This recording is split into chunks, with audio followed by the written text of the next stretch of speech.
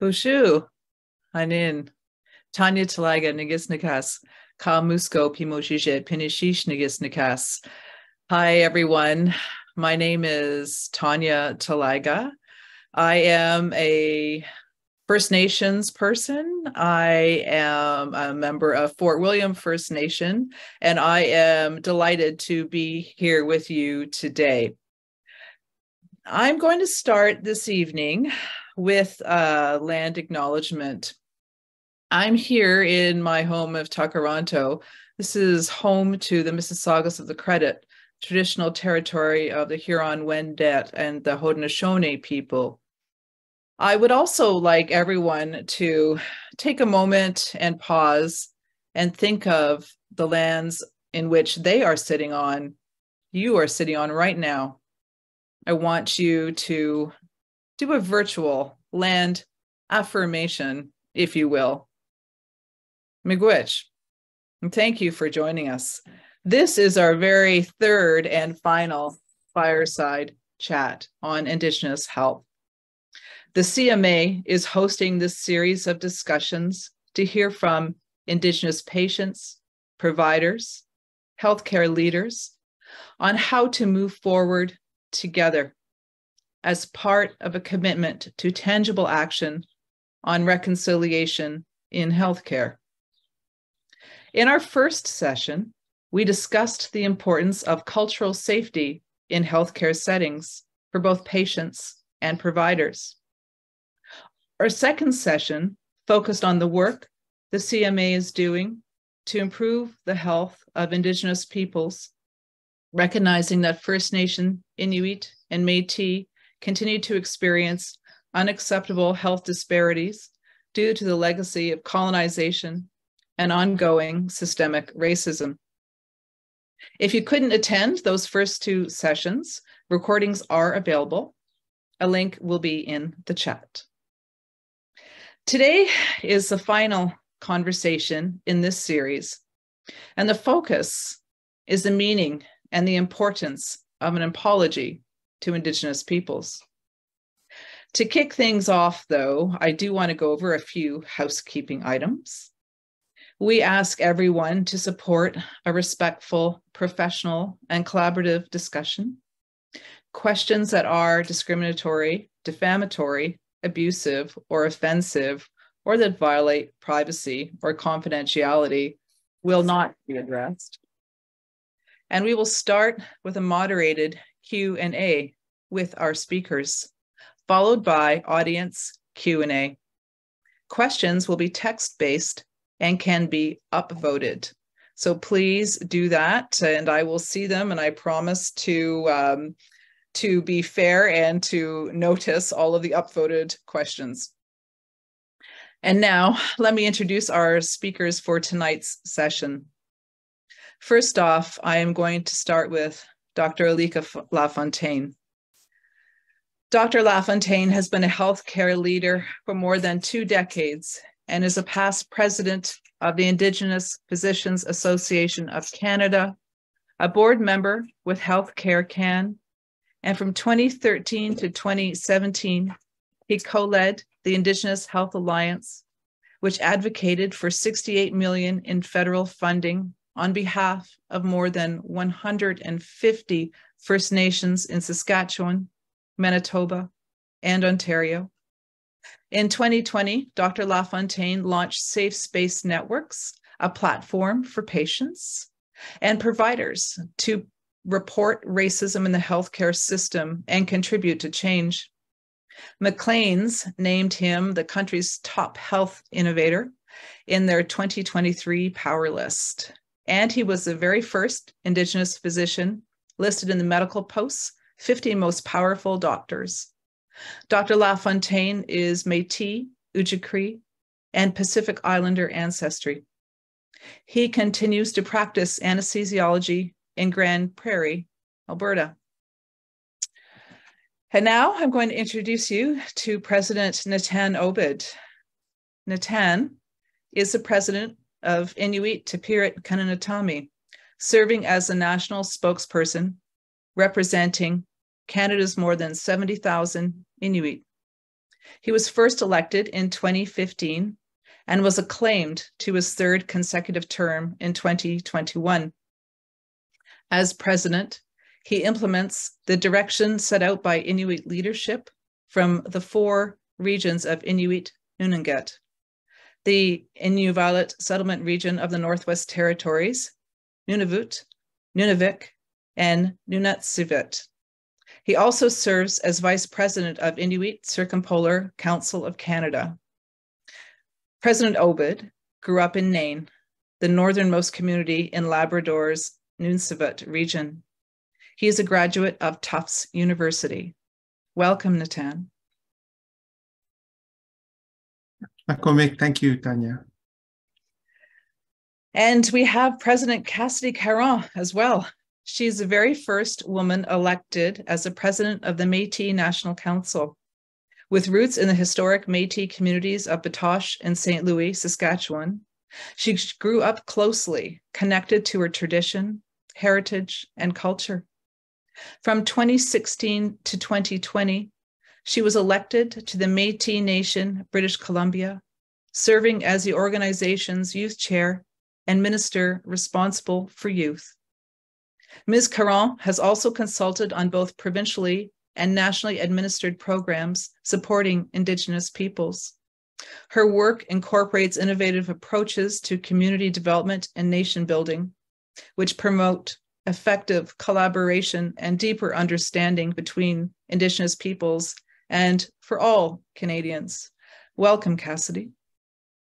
Namaste, everyone. Thank you.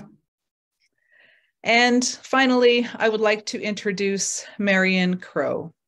Marion is the CEO of the First Nations Health Managers Association and a proud Cree woman from the Piapot First Nation in Treaty 4 territory, Saskatchewan.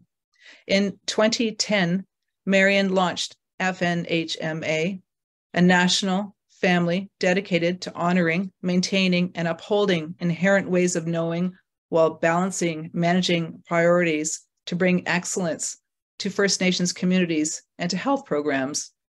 She was appointed CEO of the organization in 2018 in recognition of her exceptional leadership and dedication to serving nations and communities to support quality and equitable health services across Turtle Island. Marion is a true trailblazer and renowned for her vision, commitment, and passion to uplift, educate, and lay a path for future generations. Marion, thank you for joining us.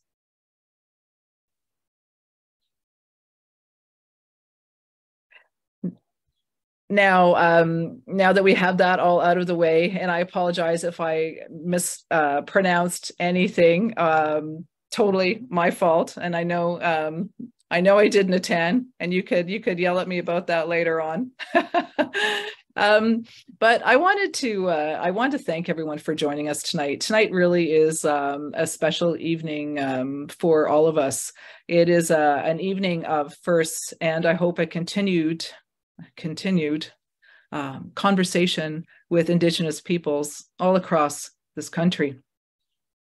Alika, as the CMA's first Indigenous president, I really want to start by asking you to describe how the CMA has embarked on their journey thus far, a journey of reconciliation under your leadership and those of your colleagues. Thanks so much, Tanya. I just want to take a moment just to appreciate the weight of this moment.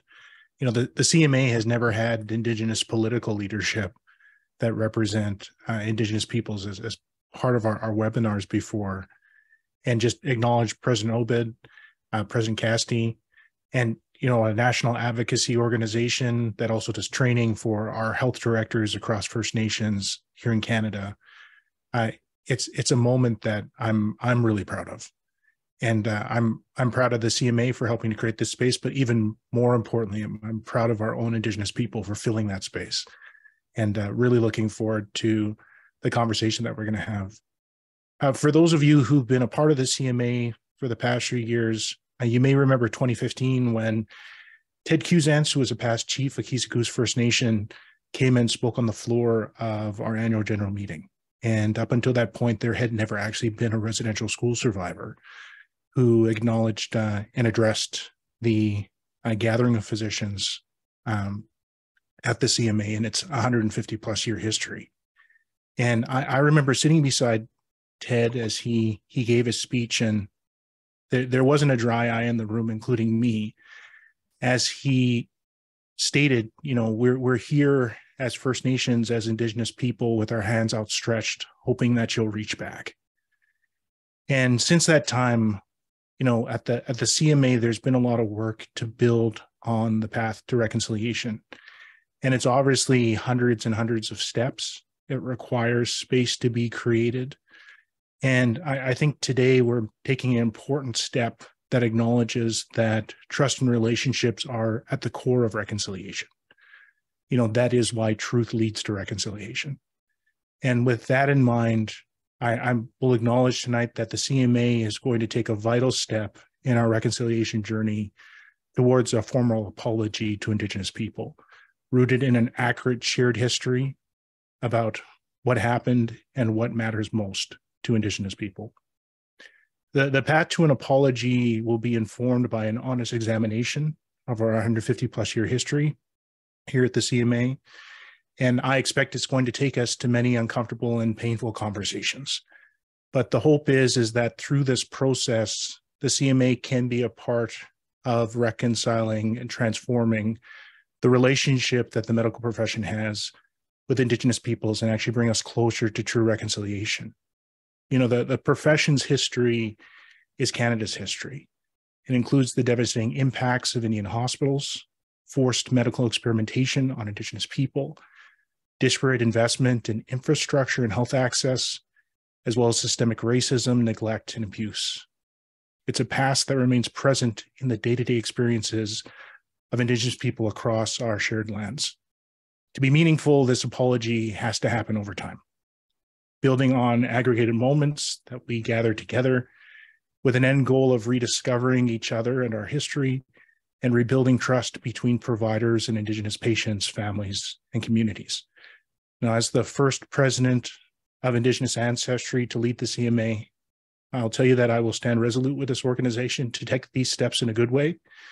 We are committed to an apology as a meaningful step towards reconciliation and walking with Indigenous peoples towards our Indigenous health goal, which is transformed health systems that are free of racism and discrimination, that uphold Indigenous peoples' right to self-determination, that values respects and holds safe space for Indigenous worldviews, medicine, and healing practices, and provides equitable access to culturally safe, trauma-informed care for all First Nations, Inuit, and Métis.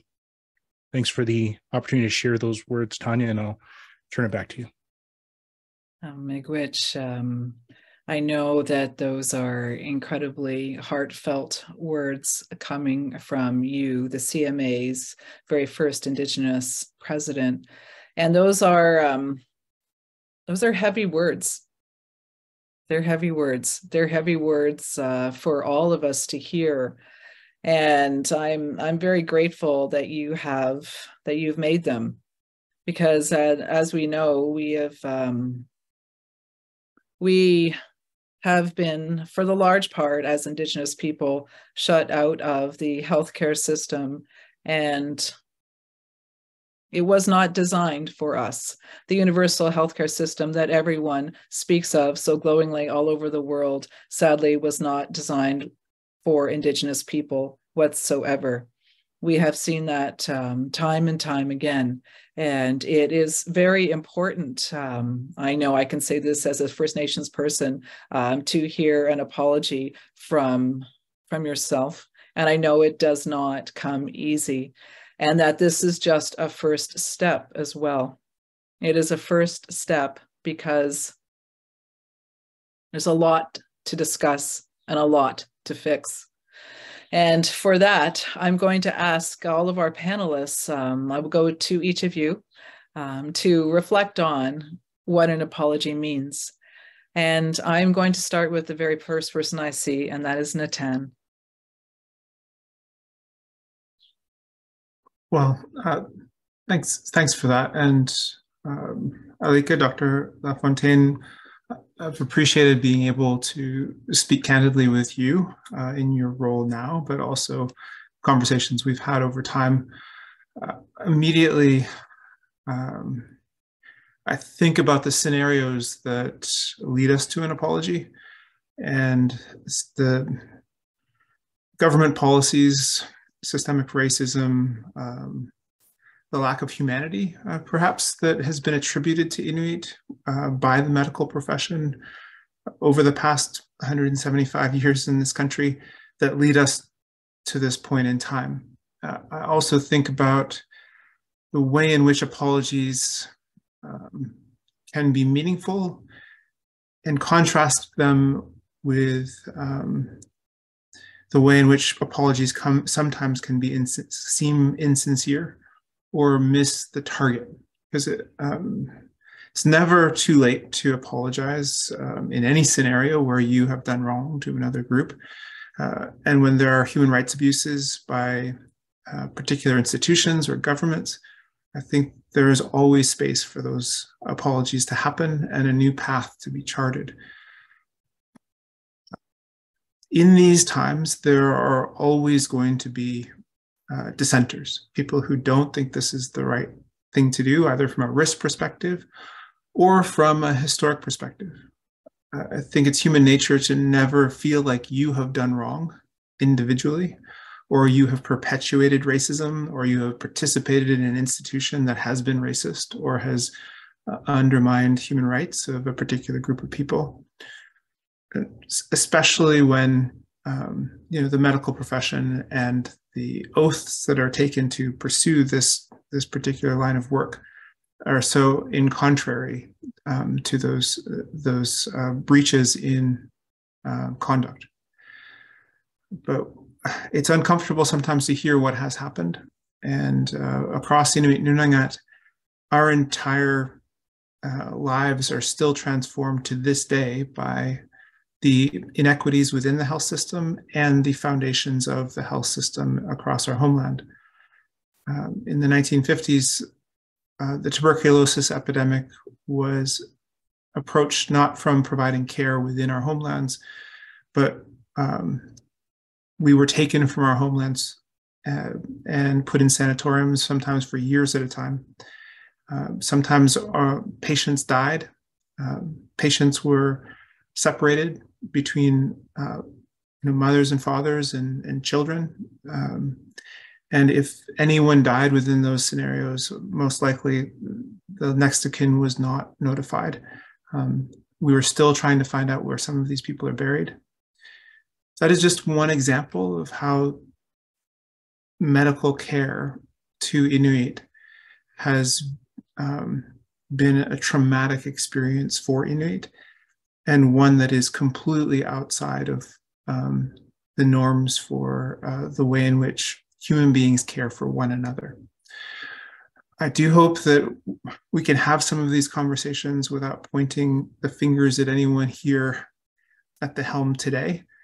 But I think this is so important.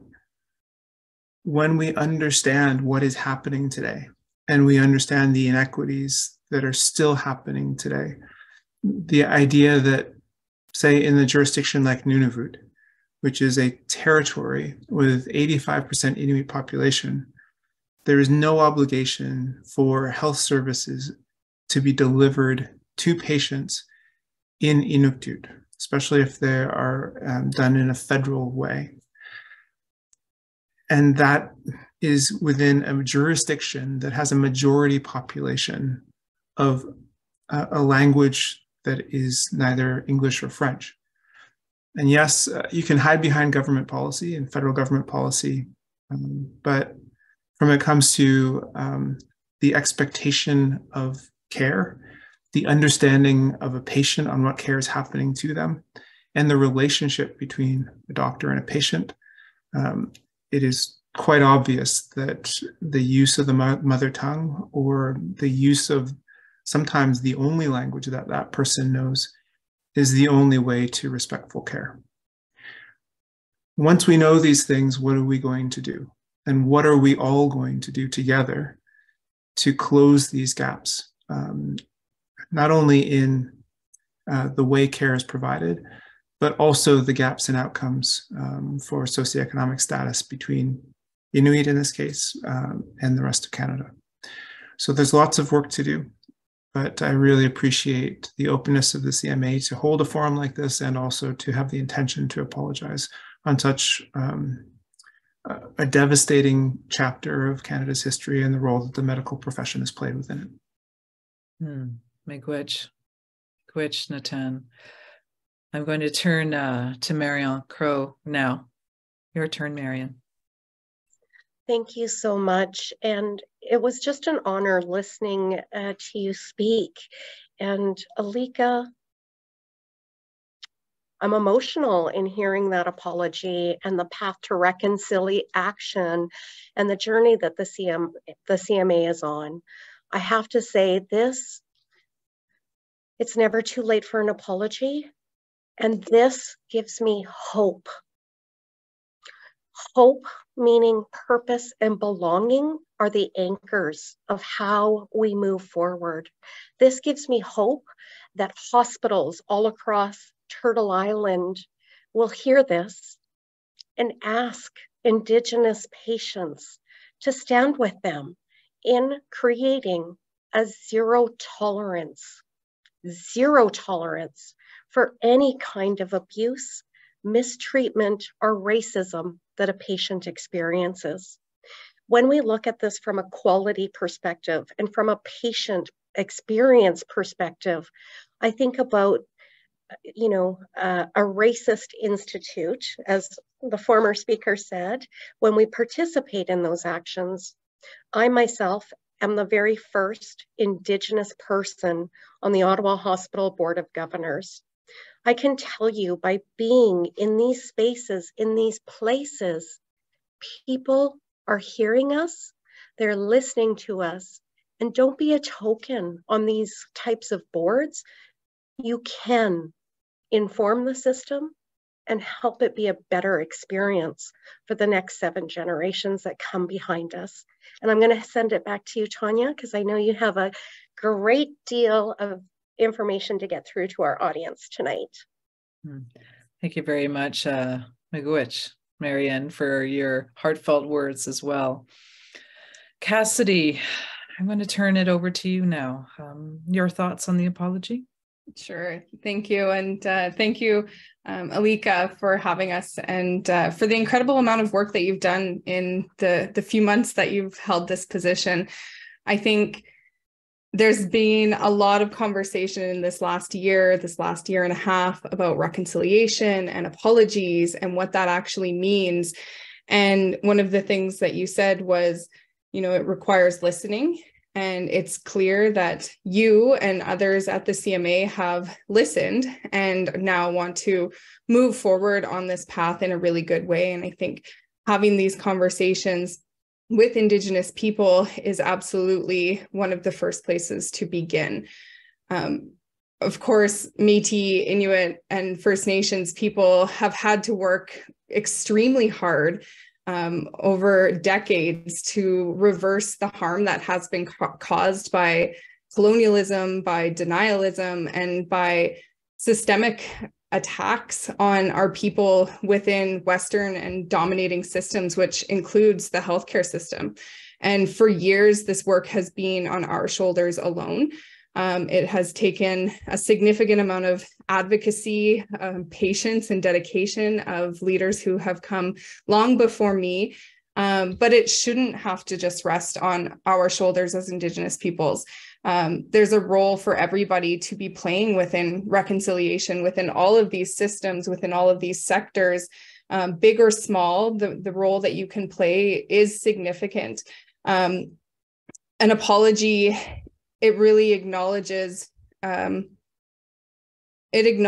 a harm has been done, and that requires being truthful about the past, and it requires thinking about the future, where Métis and other Indigenous peoples are respected as the peoples of these lands, as the unique peoples with recognized rights under Canada's Constitution. And it truly is, an apology is a first step. It's opening a door to rebuilding trust, if it is done in a good way. because trust is just not simply handed out with a few words. It's really earned through a process of relationship building and rebuilding. And I think that the process that the CMA is looking to roll out is one that is really honorable, and I do look forward to seeing how this goes. So thank you so much. Miigwech, Cassidy, for those wise words, as always. And I want to make a special mention at the moment for the role that Alika is playing here. I think that we should all take a moment to recognize the strength and the importance of what Alika is doing, especially since he is an Indigenous person. Alika is Uji-Cree and he is Métis, and he is also a doctor and head of the CMA. By virtue of his blood, of who he is connected to this land. So I want everyone on the CMA to think about that for a moment. You know, reconciliation is something that Canadians must do with us. The onus is not on ourselves to be the ones reconciling.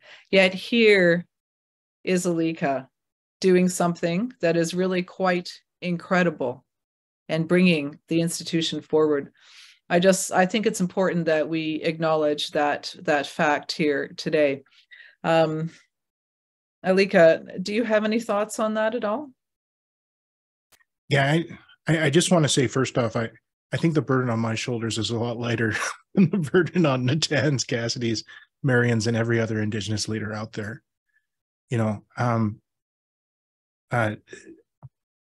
Tanya and I were having a conversation about dual identity not too long back. And, you know, I'm often asked in interviews, when was the first time that you witnessed racism in the healthcare system?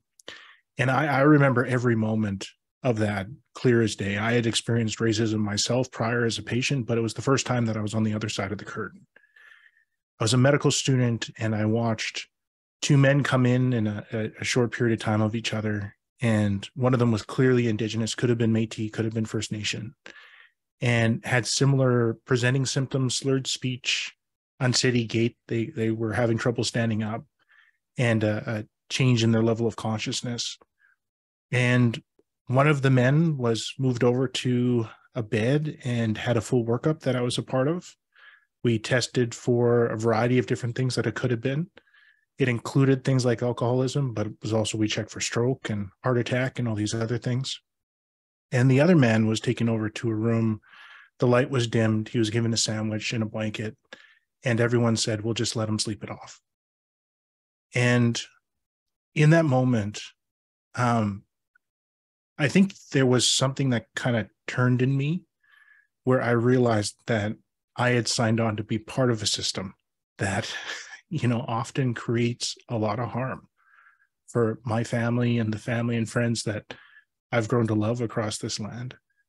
And I think for Indigenous physicians, you know, Indigenous teachers, Indigenous social workers, you know, anyone who are in these systems where, you know, this unreasonable treatment happens to Inuit, Métis, and First Nation people, we struggle because we're both part of the system that creates this harm, but we're also part of the people who experience that harm. And I think that puts sometimes an unfair burden on a lot of us. But until we reach the point of reconciliation, it's a necessary burden. You know, I remember shortly after being inaugurated as president last summer, my mom gave me a hug and she said, you know, if it wasn't you, it would have been someone else to be the first Indigenous president, but treat this year like it should have been you. And I've tried to move forward with every step over this past year with the idea that I could make a difference. You know, not because I'm unique or special, you know, but because I'm here. And I think when I listen to Natan and Cassidy and Marion talk, I think to myself, thank goodness they're there standing where they are and lifting where they are. And I just say to all of my Indigenous colleagues who work in the medical profession, physicians, nurses, pharmacists, other colleagues, we have a real opportunity in today and moving forward to really make a difference for our people, for ourselves, and, to really use that dual identity to push things forward. And we have to carry that burden, because if not, who's going to? So well said. So well said. We've heard the last year, this has been, there's been a lot of apologies. I'm thinking of the Pope's apology last summer, and the importance of apologies. So how do you begin to build trust? An apology has happened. How does trust happen for Indigenous people once they've heard this word or the words, I'm sorry? Natan? In many ways, I just think of my friends and family, myself, and what that means. I mean, if you ever go to an Inuit community, a lot of people are going to welcome you. People are going to ask you where you're from. People are going to ask you if you're rich. People are going to ask if you're married, if you have kids. This is just the 8 to 12-year-olds on the street. Other people will, offer you a meal, will make sure that you have whatever you need during your time. If it's in the winter, perhaps people will be saying you need better mitts. We are, to a fault, very welcoming. And I think when we go into medical care facilities and we have interactions with doctors, there's another history that's side by side with our openness and willingness to bring people in and welcome people into our communities, versus the way that we've been treated over the past 70 or so years, especially within healthcare delivery. And that is that we are subhuman, that really don't matter, and that we're, in many cases, administrative footballs. In our communities, there are health centers with nurses. Largely, our systems are to refer people into major Canadian centers. Governments have service agreements with provinces and territories.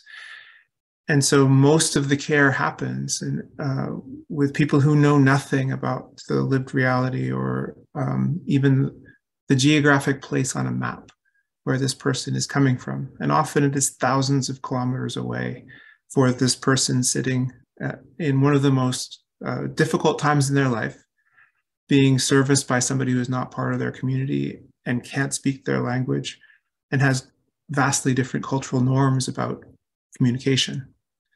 So what I hope for the system is for those types of things to be recognized and incorporated into care, and for people to be humans first and to care for fellow humans, rather than in many cases where either it is a frustration with the burden to care at all for these patients because they're not part of the system, the local system, or then the considerations in many cases for payment, which often are negotiated between the federal government and interjurisdictional issues. And it is going back to Jordan's principle. It is provide the care that a person needs and figure everything else out somewhere else, and think of them as your neighbors and people that you have to have empathy for. I think it's a huge challenge for the medical establishment to do that. I think, as Alika mentioned, there is systemic racism and cultural prejudice. And there's also sometimes this baked in belief that somehow Inuit cannot understand what is being told in these encounters. But ultimately, we're not stupid. We just are coming from a very different place and speak a very different language. And if medical doctors had to come into our communities and speak our language to deliver care, it certainly would be a very different reality. And I think there would be a greater appreciation for what we go through when we go to places like Ottawa and Winnipeg and Edmonton. Extremely well said, Natan, as always. Marion, as well, now that you've heard an apology and apologies on the offering, how do you build trust? Well, I think trust is 1,000 cups of tea. It's getting to know the patient population in which you're serving. And I think right away about not just an apology, but the hope of reconciliation as somebody who gets to lead an amazing organization of health directors in my role at the hospital. I start going into operations mode. And what does that mean? How do we become allies in getting rid of racism? How do we acknowledge the territories that we are on? And I don't mean performatively like a check mark. I'm talking about how do we put into the system spaces that reflect us, that create space for us to practice ceremony. Someday, I picture a hospital that has signed on to rise above racism, like the CMA. I'm putting a plug in there for folks who are looking for a roadmap. If you go to the riseaboveracism.ca website, you'll find an amazing campaign on eliminating racism in the healthcare system. You'll be able to see the reconciliation journey that the CMA is on, that the Ottawa Hospital is on, and many other pan-Canadian health organizations. I hope that one day I can walk into a hospital and I am prioritized in emergency, just like I was during COVID. I know I'm dreaming, but I think we're getting closer to seeing us prescribe traditional medicines in the hospital from an Indigenous physician. Those are my dreams, and it's possible. We see this happening in Toronto by the amazing work of Dr. Lisa Richardson. So again, I know that this is such a heavy and traumatizing conversation, but let's talk about the steps in how we eliminate racism in healthcare. Thank you for the question, Tanya. Thank you much, Marion. And I applaud the work you're doing. Rise Above Racism. Please Google search it, check it out on Marion's website. Okay. And I know that, every little bit helps. So I urge you to check out Rise Above Racism. Now, Cassidy, you've heard the apology, the beginnings of an apology. How do you build trust? I think what we've learned and what we've heard over and over again in these last number of years when talking about apologies is that, of course, it has to be followed with action, and action that is actually creating real systemic change. I have an elder who has told me time and time again that we have a closet full of sorries, but not enough action to follow those sorries. And that we don't have a word in our language for reconciliation, but the word that closely translates to reconciliation actually means setting things right. And that's what's needed right now. We need to set things right, because for Métis communities, similar to Inuit and First Nations, we've long faced significant barriers in accessing this quality healthcare that is free of discrimination. And it's resulted in severe health disparities for our people. So moving forward, there has to be a significant amount of action to change that system. That takes a lot of work. It's ingrained in a system. So the healthcare system has to commit to providing actually doing it, providing culturally safe and accessible care to our people.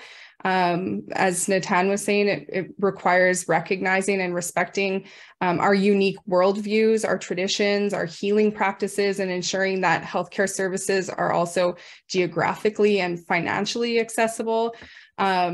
Recognizing the social determinants of health for our people, or in our case, we've done a lot of work to understand what the Métis, the determinants of health for Métis communities are, and really applying that and taking those into consideration so that we can make sure that health care actually addresses the unique needs of our people. And so a lot of this is going to require cultural competency training for healthcare professionals. It's going to require the recruitment and retention of Métis healthcare workers for speaking Métis specific here, the integration, like I say, of traditional Métis healing practices into these mainstream systems, and finding a way to actually make it work, and not just, putting an infinity sign on it doesn't make it culturally relevant.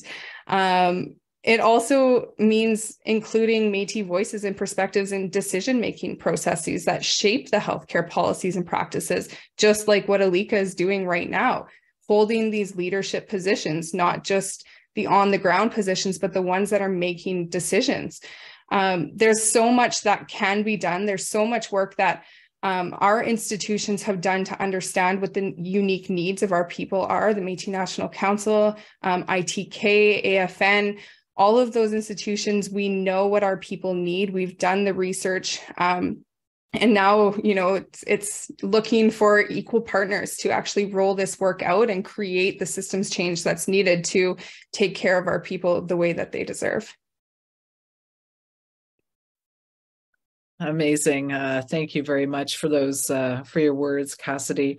And I encourage everyone to put their questions in the chat. We'd love to listen to what you have to say. And please submit your questions for the speakers through the Q&A button, and you can upvote questions as well. I have a couple of questions in there. As soon as we put the call out, they came. But Alika, I'm going to switch to questions, but is it possible to quickly answer the question that I posed to everyone else in how do you build trust now? Yeah, I think trust starts with relationships, right? And I know one of the things that was really important to myself and other folks in the CMA who've been pushing through for this work, the guiding circle, Indigenous staff, our senior executive and our CEO was, making sure that we engaged in proper ways. This year we engaged with the AFN, ITK, and MNC all through proper protocol. Before this conversation, we actually sat down and we talked about what was important. And I think that at the beginning, we actually will lean pretty heavily on Indigenous folks inside the healthcare system, advocacy organizations like Marion's, and our political organizations like the organizations that President Caron and President Obed lead, in helping us to understand how to develop that trust. And I think folks on the ground, patients, families, and communities who, see the movement of people that they trusting the CMA is a big part of starting that journey. And I think our job at the CMA is not to let them down. Just like Cassidy was saying, we have to make sure that we follow through with these conversations with action, and that we make a difference in the lives of patients. I know when I was speaking with President Obed, and when we were having our first meeting, we talked about how, everywhere else in Canada, there's an expectation that you'll be introduced by your name, that, there'll be a bit of your conversation, at least in the language that you speak fluently. But that's not true for Inuit people. Sometimes providers don't even attempt to pronunciate Inuit names. And I don't understand how you can train and understand, a complex procedure like a Fonchan, but you can't spend, 3 minutes to try and learn how to properly pronounce someone else's name. And I think that a lot of what we do in medicine, we get used to doing it that way. I don't think it's necessarily rooted in, trying to create harm, But I think we have all these norms where, we focus on one area and try our hardest. And then when we try and humanize each other, we fall short. And I think this process gives us an opportunity to line those up better. And I think it will not only be better for patients, it'll be better for us as clinicians as well. Wouldn't it be wonderful that in every encounter that you have with an Indigenous person, you feel the trust, you feel the closeness, and, you can move forward in helping them kind of with their path through the healthcare system so they can return back home. Miigwech, I'm moving on to the Q&A now with our participants, and I've got a really good question here from Dr. Emmett Francoeur. The doctor asks, for many physicians across Canada who are choosing to be committed to this kind of reconciliation, the frustration is that we do not come in contact with many or any First Nations people. How do we make a difference? So that's an interesting question. And I am going to turn that over to Marion first. I knew you were going to pick me. I'm not sure why I knew that, but well, I would definitely say I'm pretty sure you do come into contact with First Nations, Inuit, or Métis people, and you don't know. Mm-hmm. So here's one small step, and it's an easy one. Read Indigenous, buy Indigenous, shop Indigenous, but it really is about being an ally and an advocate for, I hate the word underserved and marginalized, for a whole host of reasons.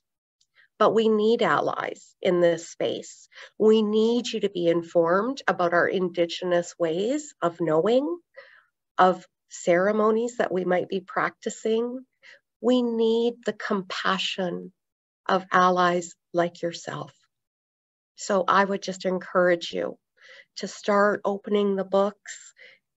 We have an author who has an amazing book right here. I would start with that one. Miigwech, thank you. Appreciate all plugs for my books. Thank you very much. Yeah, new one coming out shortly.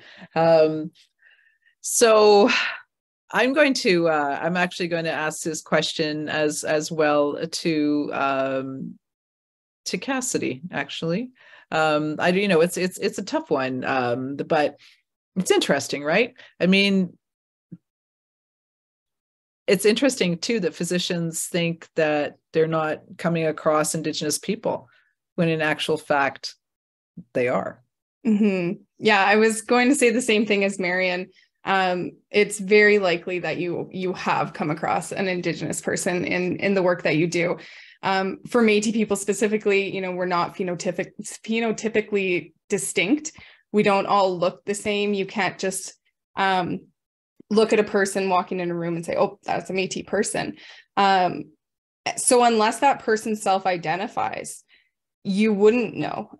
And a lot of Métis people don't self-identify within the healthcare system because they know the horror stories of Indigenous people and how they are treated within the healthcare system. So if somebody is able to walk into a doctor's office and not automatically look like what people think an Indigenous person looks like, they may not choose to self-identify because they think that they will get better healthcare service. And it's likely that they will. So part of that is, again, just, being aware of that is an extremely important factor. Just treating everybody with humanity is the other thing. If somebody feels like they're being treated in a very good way, they're going to open up a little bit more. And if they have a good experience, that goes a long way. So it's just treating everybody with absolute humanity and decency. The other thing, I guess, is if it is in fact that you haven't ever come across an Indigenous person within your practice, and you are looking for something to do to contribute to this conversation, read up on the work that we are doing. For us, the Métis National Council specifically, read up on the research that we're doing that shows data on how Métis people are not getting the healthcare services that they need, and the work that we're doing to advocate at the federal level, at the provincial level, to make sure that changes, so that you can be aware in your own way and be an advocate just from the work that you're doing. So there's a lot that you can do. Raising your awareness is step one, I think. Yes, thank you for that. I want to get to this one, and I'm recognizing that we've got 9 minutes left, but it's a good one. It's kind of loaded too here. Is there any examples of physicians being held accountable by their organizations or institutions or regulatory bodies for racism causing harm? This one doctor said that my experience is that they are protected on every front as a profession.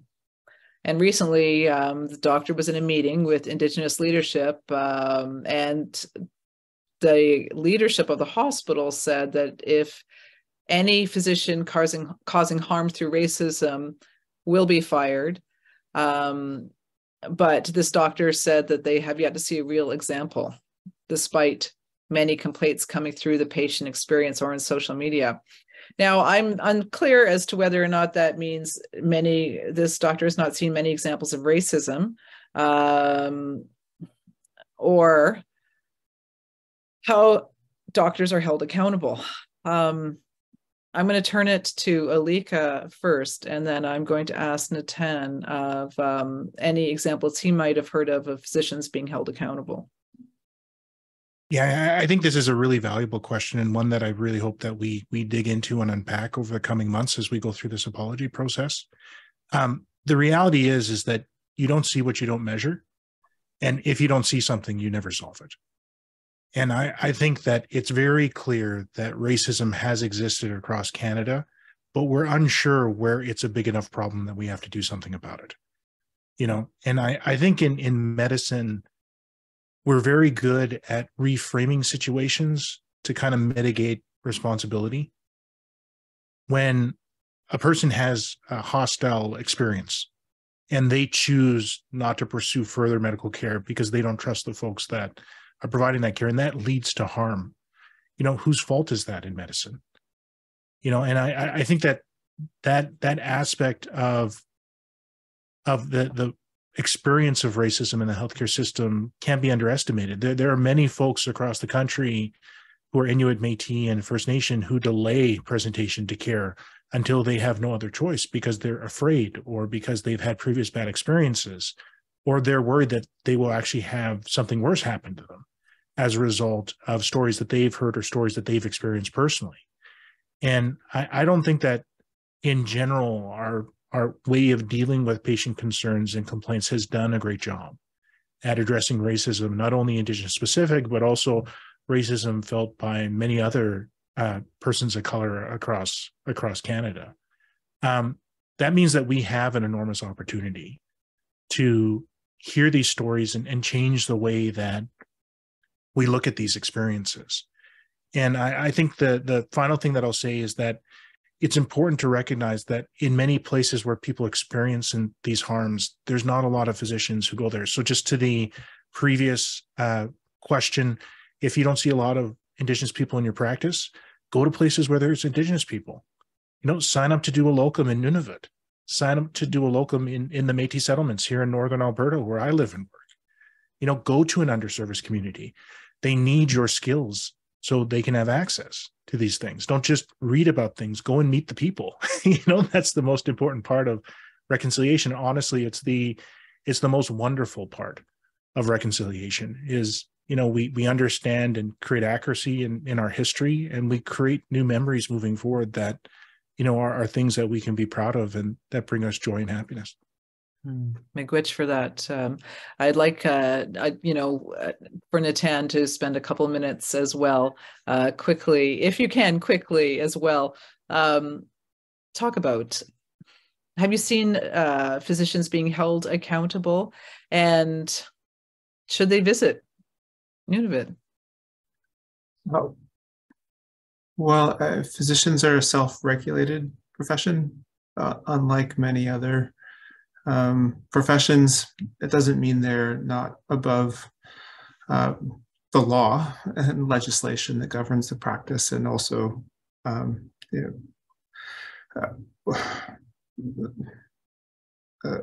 criminality within the practice. I'm not aware of any physician that has been held to account for simply being racist. But then immediately we're still back in the place where I immediately then think of, okay, for forced sterilization, or for misdiagnosis, or for a lack of interest in pursuing medical care. The self-regulatory part of the medical community and the ability for the accountability from within, I hope, will be a foundation of this reconciliation movement within the medical community. I also hope that there would be more accountability within the system to identify incidences of racism and then to properly address them. I don't think that we're there yet either. And as far as medical professionals coming to Inuit Nunavut, there are very few communities where you can actually practice, but there is a huge need, and they're usually general practitioners. There are a few doctors that are resident doctors that stay their whole careers in places like Tapiriit or places like Kudjak. But if a part of your career overlaps with, or if you are in a particular expertise that you can provide service to a particular portion of Inuit Nunavut, please find a way to make that happen. Miigwech, I know that was a difficult curveball of a question there, Natan. But, you know, I'm going to make a plea here for access for the CMA to continue their work in trying to access our underserviced communities, as you've heard from all three of our peoples here tonight. I'm going to make a plea as well for Northern Ontario. We hardly have any doctors whatsoever. In fact, barely any in a lot of our communities. So there's a lot of work to be done. And I want to give everyone a minute to say closing response. And I know that's tough. It's a minute. But I'm going to start with you, Cassidy, and then I'm going to go around my little circle and end with Alika. Sure. I guess I'll just close just by saying thank you again to the CMA and to Alika for hosting this, and Tanya as well for guiding this conversation. A big part of reconciliation is just ensuring that the conversation continues, that we don't stop talking about the injustices that Indigenous people face in this country and the solutions that we can apply. It takes, again, like I said, it takes dedication, it takes patience, it does take time, it will be frustrating, but I do hold a lot of hope that we can change systems from within to better serve our people within this country. So I'm thankful for the time that we have to discuss this today, and I look forward to continuing to work with you with your last few months, Alika, and then again into the future as well. So thank you so much. Miigwech. Marion. If you see something, say something. Remember all of the ads in the airports all over the place? Please, I know it's a really hard experience to report racism, but please find a patient navigator, find the Indigenous person in the hospital, and put forward the complaint. I have witnessed where somebody has been fired. Security guards have been fired from a hospital for their actions and their response in racism. And if you're a hospital administrator, deploy safe spaces. Miigwech. Thank you. Miigwech. Natan. Well, I look forward to the future conversations with the CMA and with you, Alika. on making good on this pledge to apologize. Perhaps the one thing that I'd say, a piece of advice, is to try your best, all of you who provide care, to work in an anti-racist way. And that means be very careful about how you word questions, your unconscious bias, some of the things that you might want to say or ask. Let the patient lead in those cultural conversations. They expect you to lead in the medical conversation, but don't think because you read a book or you watched a movie about our communities that then you have the license to be able to then just cast your judgment or filter and expect the patient to reflect what you think you know. Just simply learn. And if it took you 7 or 8 years to get a medical degree, just imagine how long it will take for you to truly understand our language and culture, and have that respect for it, and you'll do really well. Miigwech. Alika. Yeah, the only piece that I'll say, and I'm so grateful for the wisdom that Natan, Cassidy, and Marion and you, Tanya, have shared tonight. Don't get too focused on tomorrow when we have stuff we can do today. You know, it's true that we need more investment, that government needs to create programs, that we have a system that just is not designed to provide great care to Indigenous people and really supports a lot of the bias and racism that we see. But don't forget, we do workarounds every day as providers in the healthcare system. We keep things stuck together. And if we turn our attention to doing the same thing for Indigenous people, we can make a difference right now in the care that they receive while we try and work towards that better tomorrow. Miigwech. I'd like to thank all of the panelists, Alika, Natan, Marion, Cassidy. You are all incredibly wonderful. You're all leaders, and the work you do is so important. I urge you to keep going. I know it's hard, but don't stop. These fireside chats have helped inform the path forward, and together the CMA is committed to continuing the reconciliation journey. Now, if you would like to participate in any future conversations, the CMA would like you to attend its upcoming Health Summit in August, both in Ottawa and online. A link for more details will be in this chat. I want to thank everyone for joining us, and I apologize for keeping you 3 minutes over time, but this is one of those conversations that we could have for an incredibly long period of time. There is much work to be done, but I'm confident that working together, it is going to happen for the betterment of all of Canada. So with that, I'd like to say good night, and I was delighted to host you through this webinar.